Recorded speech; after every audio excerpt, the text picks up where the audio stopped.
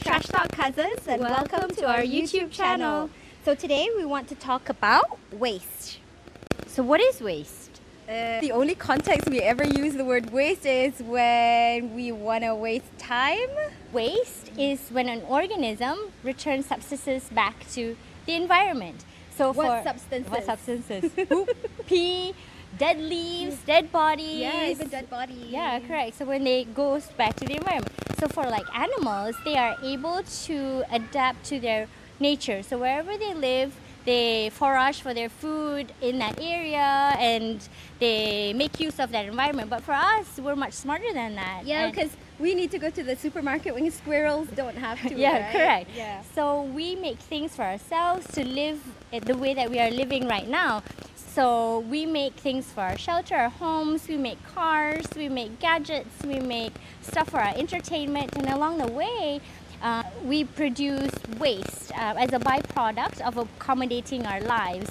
So not only do we produce waste that is good for the environment, such as poop and pee, we also produce... Yes, they are good for the environment. Right, but we also, along the way, produce bad byproducts which our environment cannot decompose. Like for example, what do you mean? Plastic waste or things that we don't recycle or toxins. Something just, it just cannot be biodegradable. So that is what we are going to talk about in this episode. Fee, do you know where trash goes?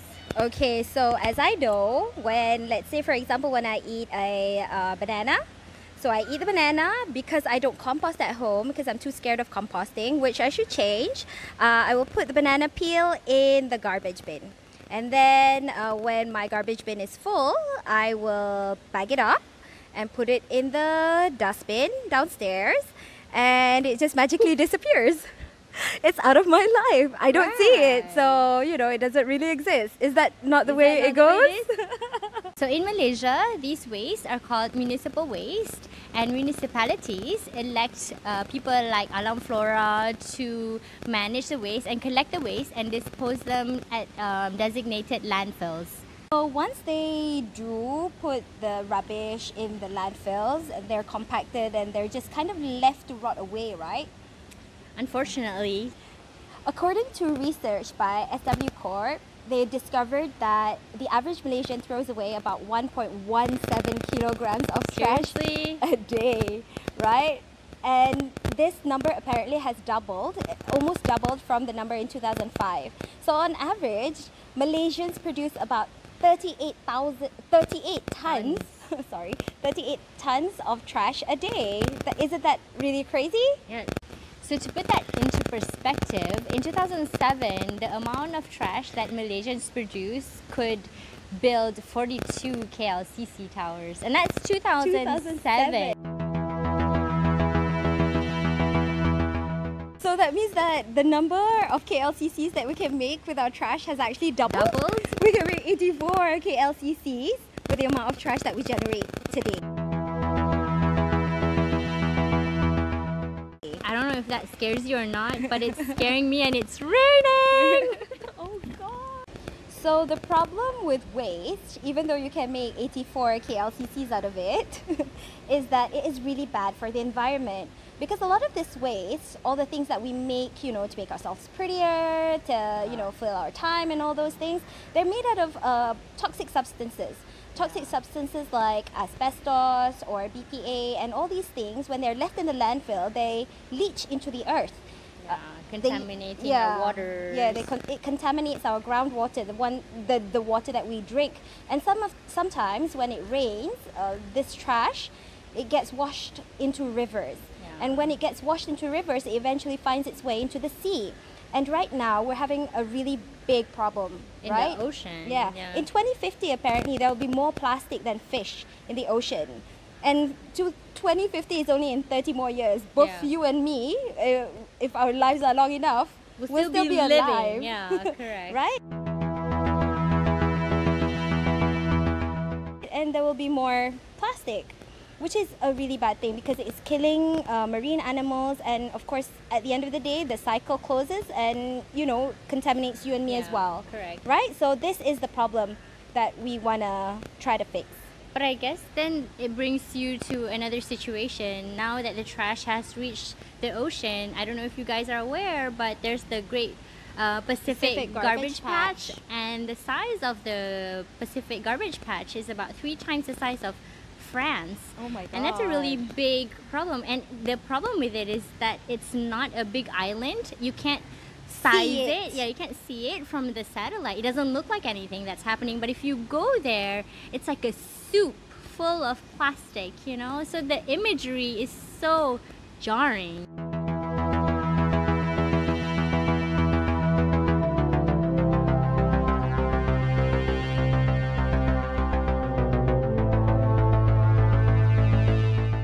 So the solution to this problem really is if we look into how our economy functions. How we live right now is in a linear economy where we take, we make, we use, and then we throw away. It's a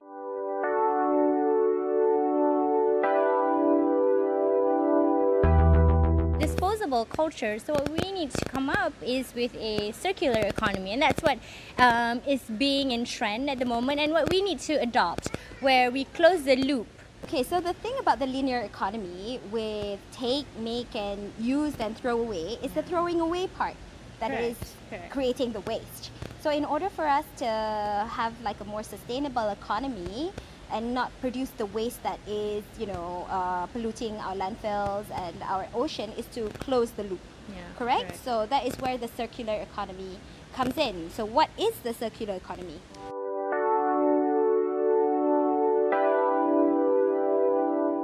So the circular economy adopts the zero waste principles, which are the 5 R's. The first is refuse, reduce, reuse, recycle, and rot. So the principles of zero waste were actually kind of coined by proponents of the zero waste movement. Zero waste before this, I'm sure that has been practiced for a really long time before. It's just that there was no fancy term to call it zero waste. But if you remember, Bea Johnson, she was the one who really popularized the concept of zero waste.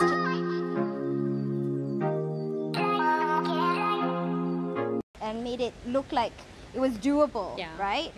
To live, even though, you know, to be honest, I don't think I would ever be able to live with by producing only one jar. Yes, I know, right? One jar of trash. But whatever it is, proponents like Bea Johnson, Lauren Singer, and many others, they came up with a guideline of 5 R's. Sophie, let's talk about the zero waste principles in the context of clothes, because everybody wears clothes. Do they? Okay, anyway. Okay, so in the context of clothes, the first principle, which is refuse. How do you refuse clothes if you need to wear clothes? I'm a woman. Oh, it's okay. Anyway, so the first thing to remember about clothes and everything else actually is just simply take what is necessary. Use what is necessary. If it's unnecessary, say no, right? So usually, first of all, maybe you try to audit your wardrobe. See what you have. Make sure that all the things that you do have are versatile enough for, you know, whatever occasions, right? So when the time comes, say, for example, you go shopping, or, you know, you get a cyber sale notification, those 4 letters are really, really, you know, persuasive, right? But you just have to try really hard to say no to buying things that you don't need. So that's the first tenet of the zero waste principles, right? So what about the second one, which is reduce? How would you reduce? So the second one would be reducing. Like for me, my understanding of reducing would be getting quality clothing so that you don't replace them as often. So get something that it might be a little bit more pricey, but quality-wise, it's coming from quality materials, it's coming from quality workmanship, and it's versatile enough that you can change it and play around with it so that you don't have to make new purchases just to look different. So what's the next principle? So the next principle, after you try to, if you can't refuse, you can't reduce, then you reuse, right? So how do we reuse? What you already have. What you already have. So let's say sometimes you no longer have use for something, maybe, or maybe like me, you just kind of outgrow it, or the clothes shrink. right? So the clothes shrink. Oh man, what can you do? You wash it too much. Yeah, I wash it too much. So what happens is after that, what you can do is you send them to be reused. You can send them to second-hand shops or to charity shops, because if you don't use them, somebody else can use them, right? So another way to do it is that if, say, for example, your clothes are ripped, you can just mend them.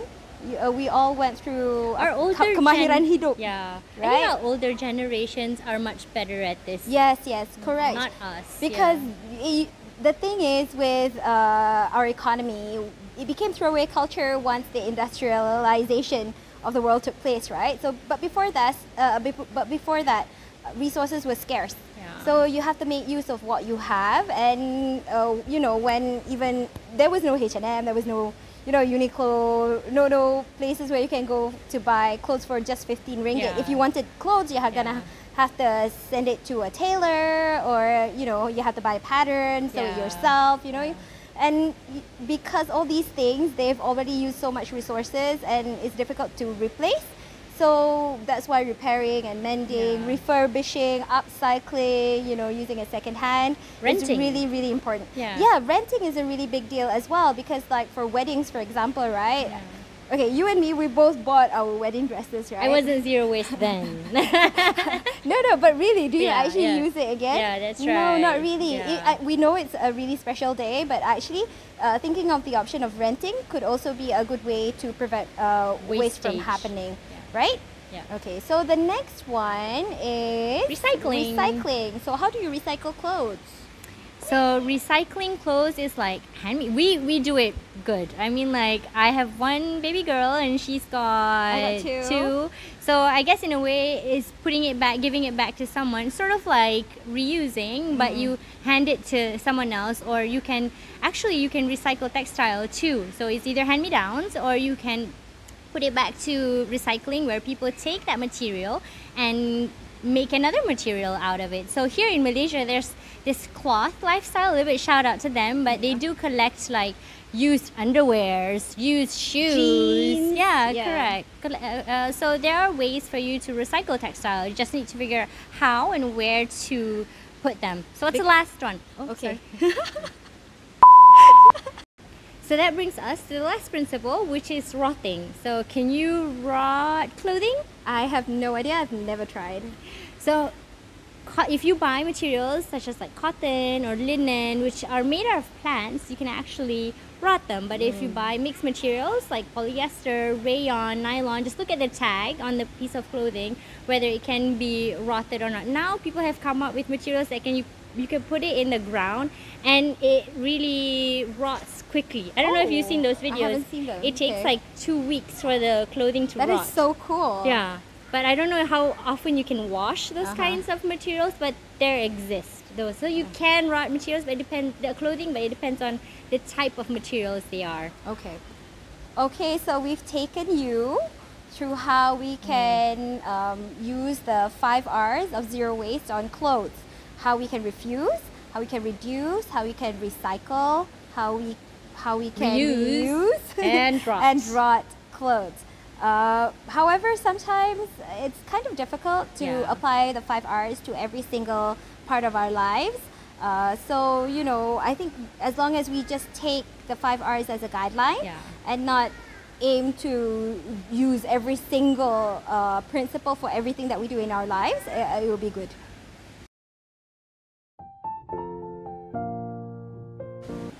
So, how is zero waste actually practiced in Malaysia?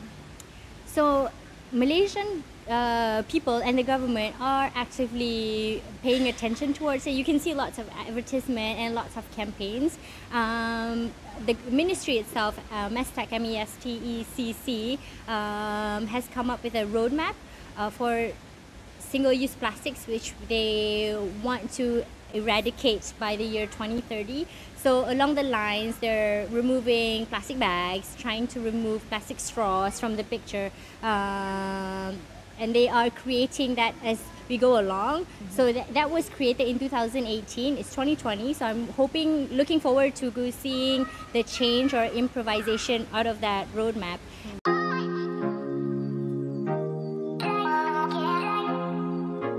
Apart apart from that, there are other non-government bodies, organizations that have popped up, like ZeroWasteMalaysia.org, where they come up with guides on how do you do zero waste in the office, how do you do zero waste in shops or in your daily lives, in events, spaces, how do you reduce your waste.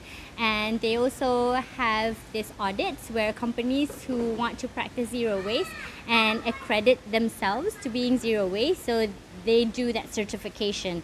And also they have this map where they pin companies that, which is fabulous. Yeah. I use that. Yeah, because sometimes you don't know where things are. So just so you guys know, in Malaysia there are these things called bulk stores, right? So where you get to go and buy your things without packaging. So you bring your own containers and then you go there to buy, you know, everything actually: rice, flour, sugar, even pasta, your soaps, even detergents and stuff like that. And if you want to know whether one is available around you, you can check it out on ZeroWasteMalaysia.org. Yeah. Right? Yeah, true. And on another note, there are organizations like Eco Nights where they promote sustainable living through education and awareness. There's Eco Bricks. They teach you how to make plastic bricks using plastic bottles, where, you know, unrecyclable plastics that you can stuff into those bottles, and they make bricks out of them. And normally they make like gardening, architecture in schools and stuff like that. So they go around and get education done as well. What else? What are other? I think another way to think about zero waste practices besides bulk stores is the original bulk store in Malaysia, which is Pasar Malam. Okay, so the Pasar Malam is where you can get a lot of things without packaging because they weigh them out, right? So you just bring your own containers to the Pasar Malam to get your ikan bilis, to get your onions, to get your fish and chicken. I do that all the time. So if you see a lady carrying a black trolley bag with like 5 containers, that would be me. But it's really a really good way to get back to going, packaging free. And the best thing about Pasar Malam is you go local. Although some may be sourced from Cameron Highland or elsewhere. But at least they're local products closer to home, you know? Yeah, and also the most important part is that it comes without packaging. Yeah, true. Right? Okay. So in this episode, we've talked about the problem of waste. Yeah. And how it can really adversely affect the environment, as well as, human beings, plants, and other animals as well. And so we talked to you also about, the solution to this problem, which is turning from a linear economy to a circular economy. And when we talked about the circular economy, we talked about how zero waste, the zero waste concept, the zero waste lifestyle can be a big solution. Right? So what about the zero waste concept did we talk about today? We talked about the 5 principles, which is the refuse, reduce, reuse, recycle, and rot. All right. So, and also we talked about how some of the zero waste practices are conducted in Malaysia as well. So if you guys know any other people or any other organizations that do utilize zero waste here in Malaysia or anywhere else, we would be really interested to know and to learn as well. So I guess that's all for today, right? Okay, so again, this is Fea, this is Izzati. So thank you very much for tuning into our YouTube channel. So we'll see you again on Thursday. Next week. Bye-bye.